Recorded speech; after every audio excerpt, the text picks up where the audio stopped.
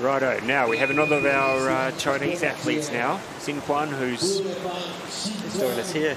Yeah, I've seen him. Look good. He does. He's buff too, isn't he? Buff. He looks like he's been working out a bit. And I really like the way he pedals. He's very strong, very dynamic, but extremely patient on some of the moves. Yep. You can see him just wait and then time his strokes really nice. So he's going forwards at the top here. There's his power. Yeah, look at that. There you go.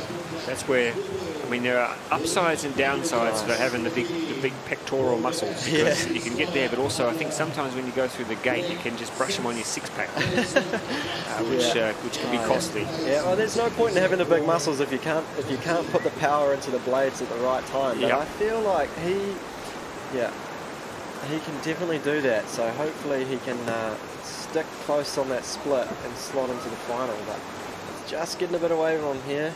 Yeah, just that middle section there, there's plenty of opportunities there to get stuck. It's not too far off. Yeah. Just in front of our little 91 bubble. So Priskovic's time, just to remind people, is 87.9. It's looking increasingly good, isn't it? It really, really is. Oh, my goodness, he's doing some finish. He liked that gate so much he went through it twice. Yeah. It's just a touch, but lost a bit of time. Yep, so we're seeing some of the athletes now really struggling, and that is the Priskovic pressure being applied. That time just shot up real fast, didn't it? Oh, look at that. Oh, let it go. That bottom section is just so tricky to nail once you're halfway through a run. Yep. So unfortunately for Quan, there'll be no finals action for him either.